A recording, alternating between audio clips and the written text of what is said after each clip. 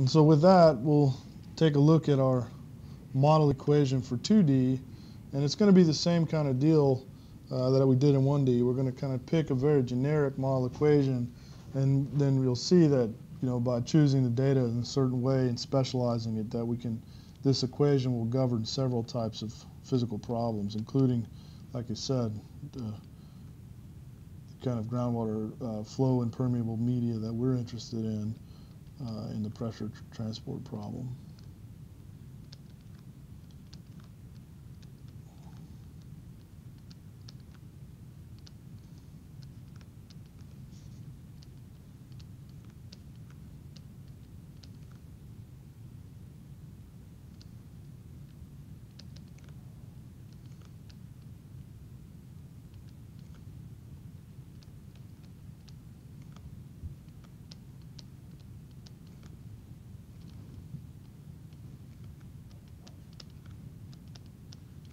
So there's our model problem, and you'll see that this part here is nothing more than the divergence of some tensor A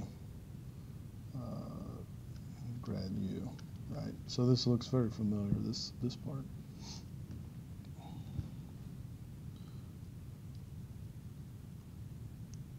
So it should be obvious, but U is a function of X and Y. The Aij are the data.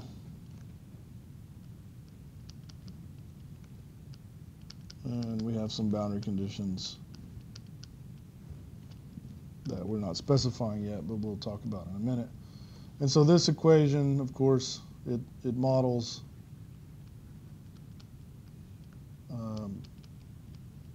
heat transfer in 2D, irrotational flow of an ideal fluid,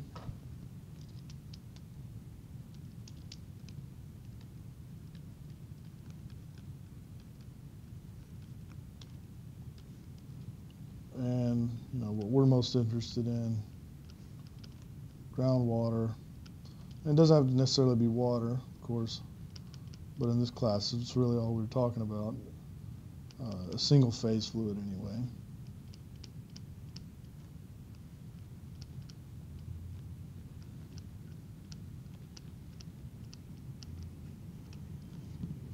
It also models torsion of cylindrical members, magnetostatics, membranes, but we won't worry about all that stuff.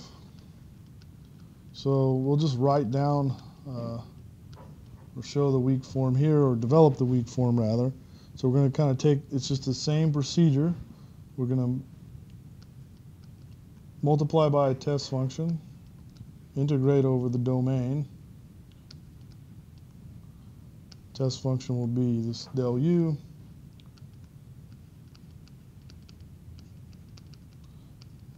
Going to rewrite the term inside the parentheses here as F1, and the second one is F2 for the time being.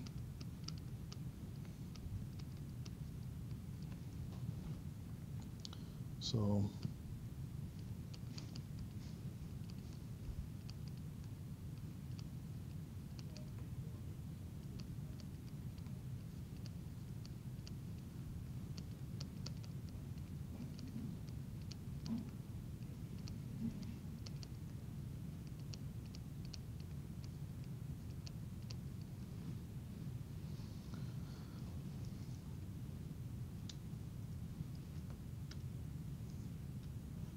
and now we're going to integrate by parts.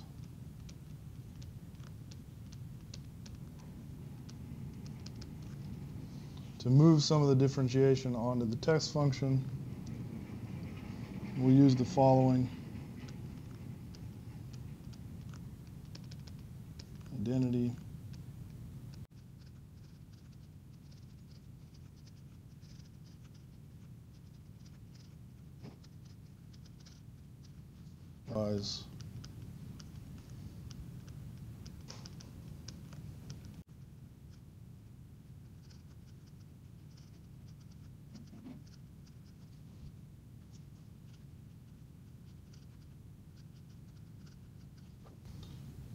I'm also going to write down the divergence theorem. We've used it before when we were developing the equations of motion, mass, momentum, and energy early in the class. But in the context of the equations we're using here,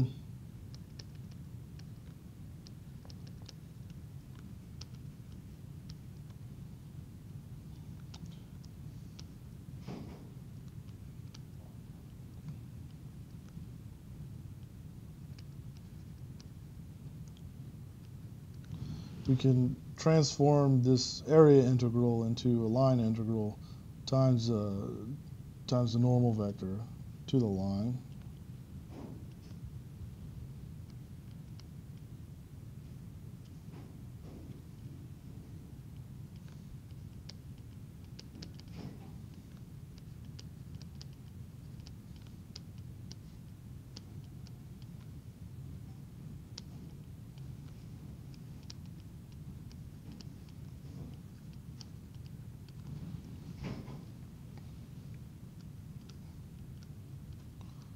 Where nx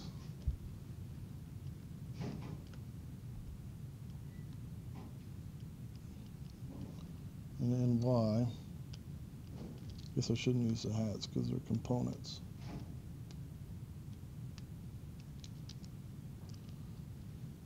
are components of the unit normal.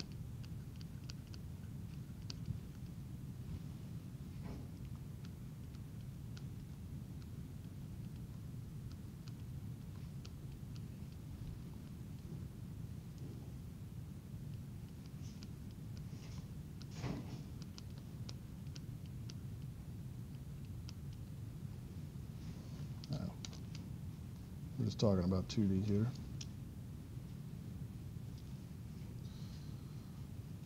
And that's on the boundary. We use this gamma, big gamma sign for the boundary of, say, an element. And so, using those identities, we have that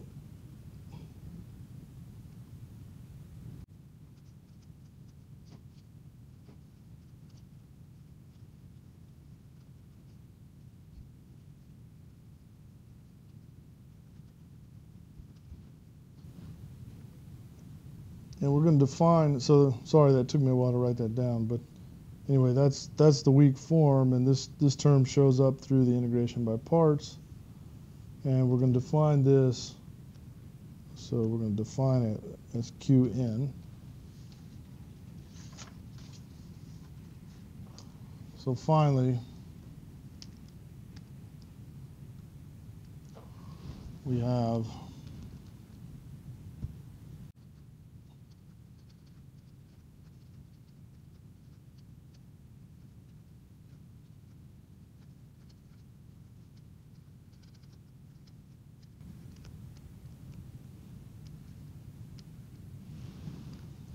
so that's our final weak form, and if we want to write it in variational form, then we know that we group the terms that are del u and u together.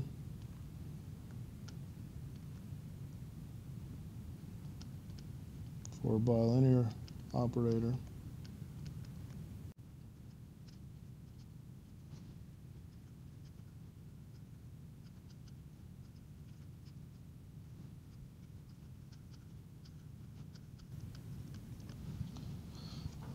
So that's the bilinear operator, and then L is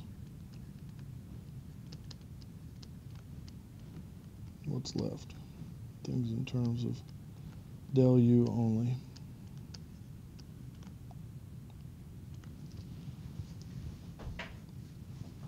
So if A is a symmetric tensor, so A21 equals A212,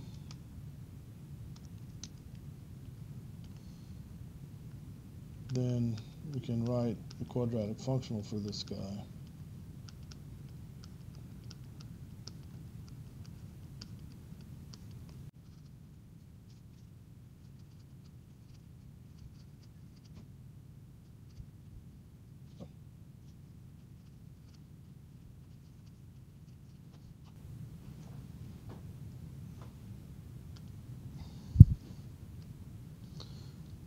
And if we introduce a vector form of this guy, we can write things much more compactly.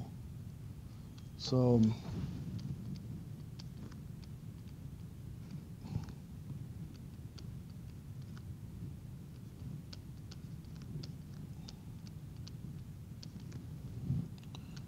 we're going to let C equal the coefficient matrix.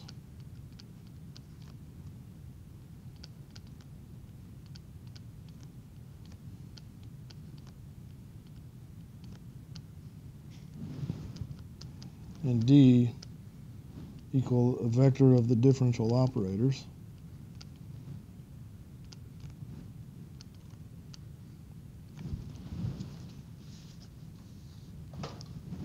Then we can write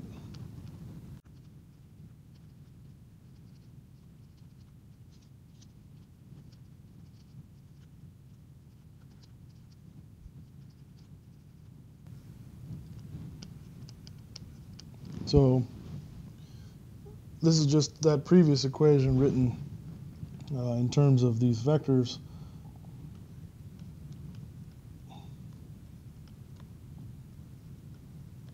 Same thing here.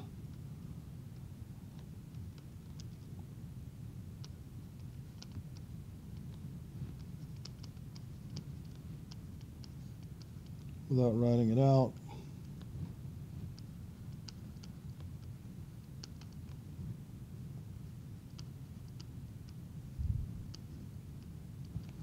So finally, the kind of most compact way we can express it as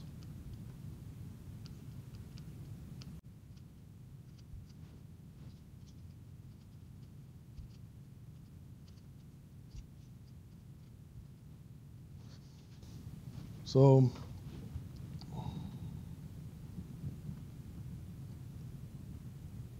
this is also the weak form, or the bilinear form, the variational form.